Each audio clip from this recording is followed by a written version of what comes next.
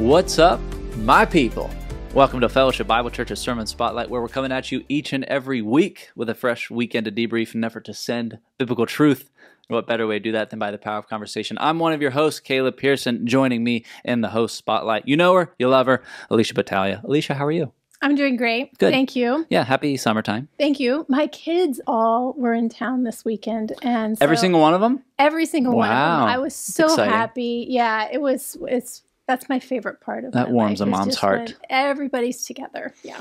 Did you guys get to just do some outside stuff at your place? We did. Good. We just chilled. It was so great. It was Simeon's birthday, and then my husband's birthday yesterday. So we just it was just big. One big birthday bash. It was a party. Love it. it. Was a party. It's awesome. Yeah. Thanks for being here. Oh, thanks. So we love to bring someone wise on the podcast, someone really qualified to edify. We couldn't do that this week, so Ben Sanford, how you doing, buddy? Pretty terrible now. Yeah, we're letting anybody on. You just happen to be walking by. No, he's on the schedule, planned to be here. Caleb, you called me. How you doing, my friend? Well, because you were on the forgot. schedule. I was. Thank you. No, I was late. I wasn't going to tell people you forgot. So I know. He just got me. You've got I have to to go dish it back back. out. I was going to It's let it true. go. How you doing, my friend? Good. Good. Yeah, real Thanks for good. being here. Yeah. We're going to Thanks jump for into reminding we needed you, so it was great. Let's jump into a Sunday in review, guys, unpacking what FBC's been studying over the last several weeks, leading up to this past weekend with Mark in the pulpit. Alicia, I'll come your way first, and we'll go from there. Yeah. So this week we talked about 3 conversion stories of how God opened their hearts. And that was it's probably one of my favorite chapters in the whole Bible. It's it's exciting and it's fun. And there's just so much to dig into. But I love the first part of this where the chapter, starting in verse 6, where Mark started us off with this Macedonian call, and we see the Trinity doing what the Trinity does best, which is, it's just, we have the 3 persons of the Trinity, but they're working in unison for the same purpose. They have the same will, and that's for Jesus's mission to be continued. And so we see the Holy Spirit stopping Paul and Silas from what their initial plans were and redirecting them. And we see the Spirit of Jesus that is, he's not allowing them to go. And then down in verse 10, we see that God had called them to preach the gospel. So I just love to see the Trinity in action and hear it very clearly displayed to us. And then we get to see what God does in the lives of these people, which is really fun. So let me ask you this, Alicia. When you're hearing a sermon and he's uncovering all 3 stories, Lydia, the God worshiper, the demonic slave girl, and the Roman jailer, and he mentioned this, like he second-guessed himself. Should he have done 3 sermons and split it, or should he have done it all at once? Did it feel like too much, or did you feel like it went together well as far as... So I think Mark does a beautiful job, like bringing it all together, and I think that the way that he handled the passage was really well done. But I really would have loved to have picked each part and each particular story and gone a little deper in that way, because I just think that there's so much there that we can. And so Ben Sanford's going to do that. No, I'm just kidding. Were you in the worship planning meeting for this one with him? Do you remember? Yeah, actually, this was part of... So at the beginning of the summer, because we knew Mike Lukens was going on sabbatical, we planned all the services for the whole summer while he's gone, before he left. Oh, okay. So this, the way that Mike did that was to have each person on the worship team take a service or 2 and plan it out, given the passage and the psalm that we wanted to cover that's being covered in the BTC class. Interesting. And then we all got together and kind of walked through all that, critiqued it, change things as needed. So Mike Lukens planned this one. Okay, nice. Yeah. So as you guys are planning that, it's separate, and Mark's thinking through, there wasn't a whole lot of conversation about, we'd love for you to split these or devote more time to one or the other. No. I mean, for the most part, that is Mark's prerogative to do as he will, and as he and the elders feel like as much time as they need to take on each passage, and for the most part, that's just the Spirit leading him into doing that stuff. And it happens often. I mean, and I agree with you, Alicia, the way he preached this was helpful for me. I'm doing all of Acts 18 here in a couple of weeks, split into 2 weeks, but it's good to wrestle through how much am I trying to chew off? Yeah. And at what point am I neglecting Scripture, or at what point am I beating a dead horse with what's being said? Yeah. And that's a hard line to balance. That actually kind of plays into what we've seen with Paul here. And Mark brought this out, that Paul is a planner. He strategizes. And we've seen this in Paul's character that, here they were planning to go north into Asia, and God is putting the brakes on that. And then even backing up to the last chapter in 15, where he circumcised Timothy, just there was a purpose and a strategy in that, so that he could be in more favor with that Jewish audience. And then we'll see later that, in Galatians, he strategically doesn't circumcise Titus. And then at the end of our section here, we see how he purposely uses his Roman citizenship to leverage his, the public. They arrested him publicly, and so they need to release him publicly. And so he's using that as a tool strategically to proclaim the gospel. And so it just with the planning and the strategy, it's interesting. And I'd love to get your feedback on, especially you as you're getting ready to preach on, okay, in your planning and strategy, how are you also receptive to what the Holy Spirit is doing and leading? And what does that look like? How does that flesh out in your life and ministry and because man plans his ways, but the Lord directs his steps. So how does that flesh out? Yeah, I mean, it's hard. I think early and think often helps, so you can really lift it up to the Lord. Even just this morning, I was writing out some thoughts, and I've already asked Ben a couple questions about worship team and some elements of the sermon, and I'm already, okay, Lord, let me sit on that for a little bit and reveal that to me over the next coming weeks, that whether or not that's the direction I should take.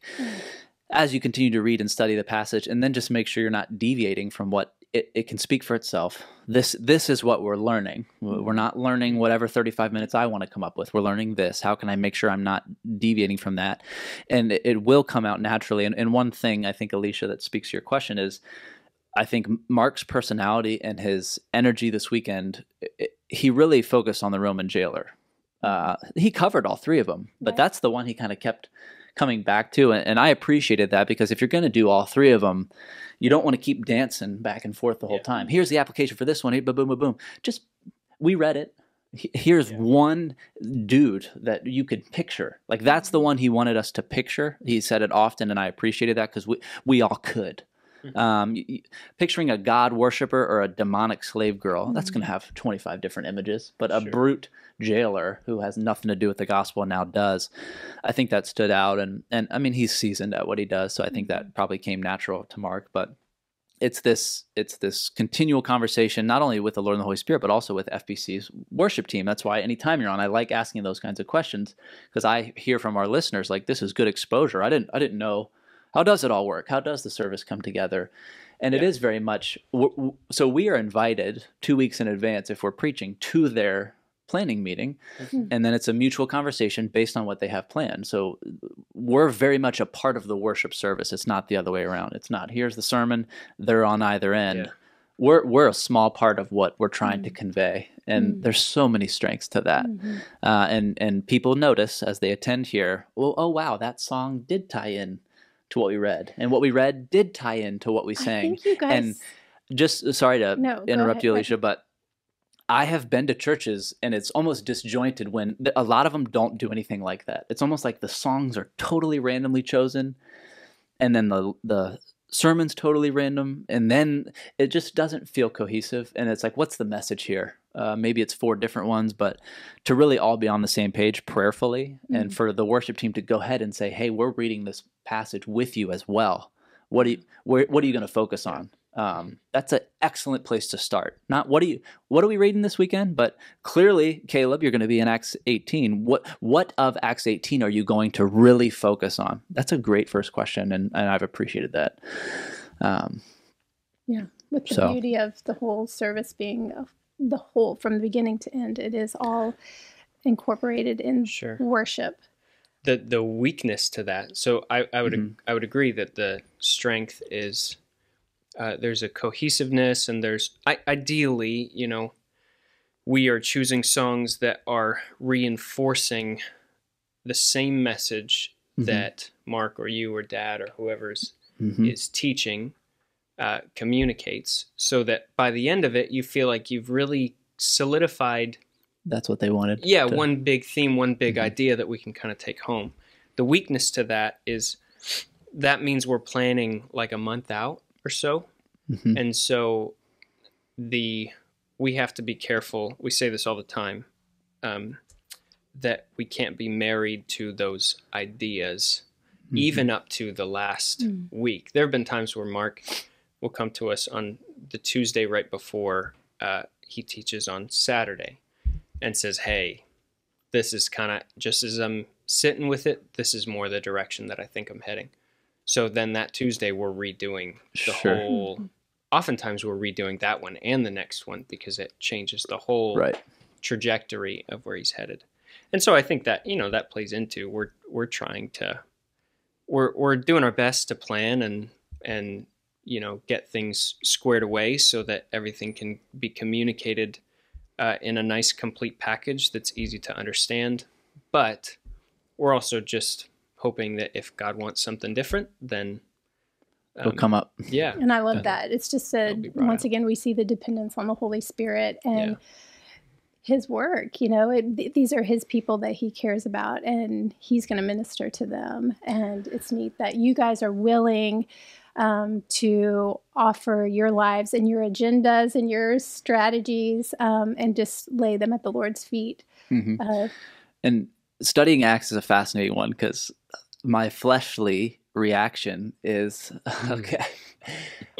20 nouns, 30 names, the gospel triumphed. We get it. Like, it's easy to... And you and I are a little bit of unique animals in the sense that we see the planning and we're studying it. And so when it is on a Sunday morning, we kind of know what's coming. But for people our age, I think that the strength of the service as well is, okay, if we're an expositional teaching church, which we are, if we're going to hammer the word of God and make sure it's speaking for itself, how can they leave with, okay, but that did all tie in and it did make sense? Because worship is a great application. Responding to who God is an immediate, awesome application. But we don't want it to be this nerdy fun fact of here's what the church was like in Acts. But what does it actually look like for me? And so the more you study it and the more you get out of God's way, and the more I realize, well, what are we? We're a bunch of nouns and a bunch of names, and we hope the gospel triumphs. This is how God's been doing it in Winchester and this, that, and the other. And so you start to say, okay, I'm not familiar with these people, these towns, these cities, but I'm in one. And I can name a bunch of people that I've been encouraged by. I can name a bunch of people I'm seeking to encourage. And if you have an awareness of life to conclude that, it's almost a little bit harder to doubt God's up to something. Sure. And that's another thing we hope for. And we can see God's heart for people just like he has his heart for us at Fellowship. Is just this diverse group of people. We have this wealthy woman, Lydia, and then we also see this demonic slave girl who basically was being trafficked by her owners, and where God pulled her out of that. And then the life of a jailer, and he's obviously a hard man and powerful, and God brings him to his knees. And that each one of them have a unique picture. And you'd mentioned how Mark kind of honed in on the jailer, and I was thinking about just for the jailer's life, it was the best and the worst of his days. Sure. Like he was absolutely at the worst day of his life, to where he was ready to commit suicide just because of the honor shame culture. But Paul, by the leading of the Holy Spirit, spoke life to him, and he had the best day of his life, and that, just in those very few moments. And so it's the fact that God doesn't discriminate, and he chooses all these unlikely people of all different status and backgrounds, and he's establishing this church in Europe now, like with these people who, how would you would we have chosen those people to be the first church, to start there in Philippi? Probably not, but that's what God did. Yeah. And you look at even Mark's outline, the first and fifth kind of exegetical outline of the passage. A God-ordained entrance into Europe is the first 5 verses, and then the last 5 verses, a victorious exit out of Philippi. You mentioned this earlier on today's podcast, Alicia, but Paul's very type A. He's a planner. Mark alluded to that as well. And Luke is a very almost didactic, very type A writer. Mm-hmm. So it's a perfect storm in the sense of course it's going to sound bam, very quick. Not a lot of adjectives going on. It's nouns, names, places, boom, and here's what happens. It's to the point. It's to the point. I am glad he mentioned this weekend, and he has on the podcast recently too. Like, God uses personality. We can be appreciative and aware of that fact when we study Scripture, so that we don't write it off or we don't avoid it either. Because I'm sure it's easy to not teach expositionally. It would be easier to teach topically or avoid certain books, but it's all profitable. We've talked about that all the time. 2 Timothy 3:16, and God has used so many different people in so many different ways to tell his story. And so that is very heartwarming for me as I study it, but as we read it as well. And I've heard the same thing of people our age. Yeah. They're learning a ton about the Bible that they didn't know. Sure. One of the things that I appreciate, your comment reminded me of this, but it'll sound like it's out of left field a little bit. What really stood out to me here is that Paul had Silas with him. Anytime you hear Paul, he's got Silas, he's got Timothy, he's got Titus, he's bringing people along with him. Mm-hmm. And as we're talking about this idea of learning what it looks like to walk in the Spirit, right? To learn the word of the Lord, to all these things that we've kind of touched on over the last few minutes, I think it's really hard to make some of those things practical in our own daily life just by reading them. Mm-hmm. And I think that's really the strength of discipleship, right? And Paul is super representative of that throughout all of these stories that we've read up to this point of him, where he's got somebody with him that he's actively investing in, but also that gets to be both a passive and an active observer of how he's walking in the Spirit and how he's, we're going to go up to Troas. Oh, I guess we're not going to Troas. We're going this way. And how he responds to that. Yeah. And then even his, so they get beat. And there's no indication that Mark brought this out, there's no indication that Paul is protesting that. You know what I mean? He's not saying a thing, at least that we know of. Right. Mm-hmm. And Silas is actively being beat as well, and watching this guy that he looks up to and is, I would say, being discipled by, in some way at least, go through that. And now he's got a bit of an example of how to go through that, even in that moment as well.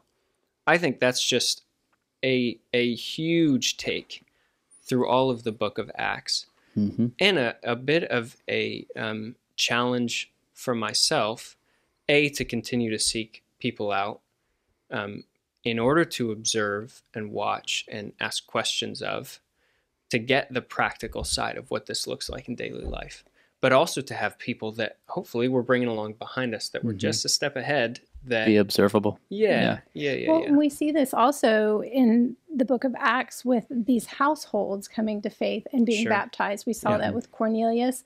We saw that with Lydia, and we saw it with the jailer. And the message is being proclaimed, and whole households are believing, which is family members and potentially servants and workers that are around as well. And so I think that speaks to discipleship in the home, like that. That's where it's starting right here. And that's what God is going to use to build the church in these towns. Is He's using these families, these households that are coming to faith, and then the message is going to go out from there. So that's a really good observation. And that's where Mark gets his application point of what you go through as a tool to remind others of who God is and all that stuff. And you can read now, later, Paul's letters and go, okay, like it's so easy to read the Timothy stuff in the New Testament and be like, man, this is just some know-it-all writing to some not know-it-all about all this stuff. But think about the energy and excitement at which Timothy would open something like that from Paul, because he loves them. They've been through it. It qualifies. The book of Acts is qualifying the New Testament writers for everything they're about to tell us. Right. And that's very helpful as we read it, so that we don't see it as a nuisance, but that we identify with their suffering. We see what we're going through as biblical as well. We all have an Acts type story. I don't know what your persecution has looked like. I don't know what the wonderful stories of encouragement and salvation are, what the opposite side of that is, but we've all had something happen to us that the gospel is triumphing through one way or the other. And so it's almost like I feel like I'm learning backwards sometimes, where it's like, man, I've been teaching Paul's books forever in so many different contexts, but now I'm teaching the book Paul came from a little bit, and that's very exciting, and it's making the rest of the Bible vibrant. What you can read in black and white turns color when you realize, wait a second, this is what that author went through. This is his background. This is his backstory. It helps to. I don't know if you guys have traveled. You've been to Israel, correct? Both of you? No, I've never been. Okay. Have you been over like into Europe and? No. Oh my word! I think it really helps being in some of those areas as well. Like I was in ancient Corinth in 2019, and it's all ruins, right? At least the area that was there at that time, and they have what they believe to be the Bema seat, where you remember they brought Paul in and this we just went through this, and then they dragged the proconsul out and they beat him, and so all of that is right there, and it really kind of makes the words come out off the page and kind of fills in some of the blank space, like the context that they were in, even where they would have dragged him out. There's a courtyard surrounded by a bunch of what they think were their homes, really, really small little hovels, and there's just this huge temple to one of the Greek gods there. And so you think of that context as Paul, as you're walking into these cities and seeing all of these monuments in Athens, all of these monuments and temples to false gods, and it really puts in perspective his passion towards communicating the gospel and bringing people along so that they could continue that work when he wasn't around, and teaching them to bring people along to continue that work when they're not around, and so on and so forth. Yeah. I remember being in Israel out on the Sea of Galilee. There was a point in the boat ride where they basically said, spin in a circle, you can, whatever it was, you can see 55% of where Jesus walked or something like that, because of the view in the mountains and where they know all these places were. And obviously they're traveling by foot back then, so it's like it's smaller than you think it is, what happened and what's going on, and that's excellent. Which makes for us. The size of it now that it's a globally, you know what I mean? That the gospel is triumphing throughout the globe, and it's global now. But when we're reading it, it wasn't global, and so it's so easy for me to read the Bible and think, well, it was global then, but I'm just some dude in Winchester. I'm a local guy.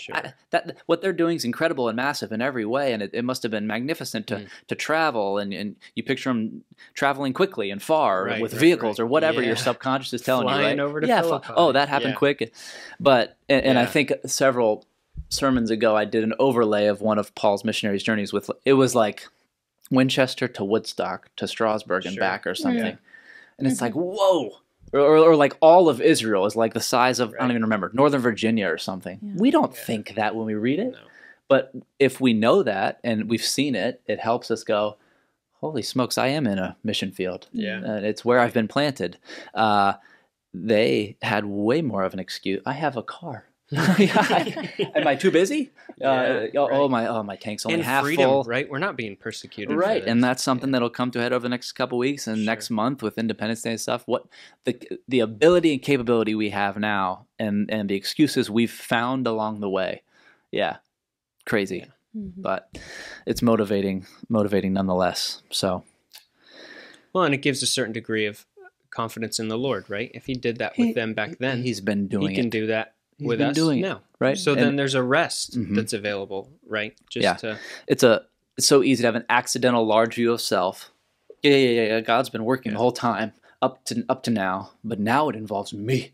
And what about me? It's easy to think that way, right? But it's very hard to read stuff like this and still feel maybe things have changed now that I'm a soldier for Christ. Nothing's changed. He invited you in. Just a different context. Just do it. Yeah. We have the example. And it's not left up to us either. There's no ellipses at the end of Revelation. It's not like, God, let me go out and find my truth.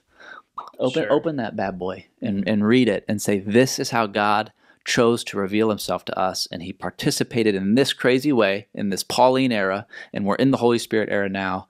And if we're reliant on that instead of ourselves, man, what a difference between me mentally dragging Jesus into all my interactions, stressed about it, versus living my life in such a way that Jesus is pushing me into them.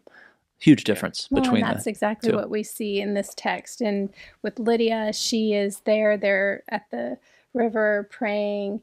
They're opening the scriptures. They're essentially having a women's Bible study, you know, and then God intervenes. And then too, with the example of Paul and Silas, after they have been, beaten, probably the pulp beaten out of them, and they're in prison singing and praising the Lord, and the jailer is overhearing that and overhearing their message, and it made me think about the New City Catechism.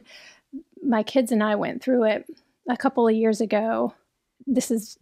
We didn't finish it. It wasn't with flying colors, but we did go through most of it. And one of the questions is, what is our only hope in life and death? And the answer is that we're not our own, but we belong body and soul, both in life and death, to God and to our Savior, Jesus Christ. And the text that references is Romans 14:7-8. which says, "For none of us lives to himself, and none of us dies to himself. If we live to the Lord, and if we die to the Lord. So then, whether we live or whether we die, we are the Lord's." And I can't help but to think that maybe Paul and Silas were proclaiming that in the jail cell, where this jailer is faced with life and death, and he's hearing this message proclaimed, and just the power of their witness after going through great suffering, unjust suffering on that fact, and the power of their example and their testimony, how God uses that to impact the lives of others, is really amazing. Yeah.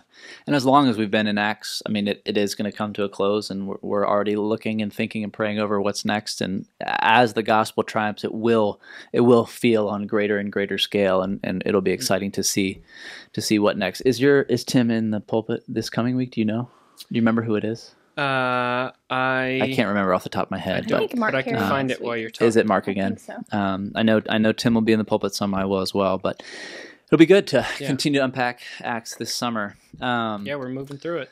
Alicia, thank you for being here. Oh, you're welcome. Thank you, Caleb. You're totally awesome. Ben, contrary to how I treat you on air, you're one of my dearest friends. I know. And I love you.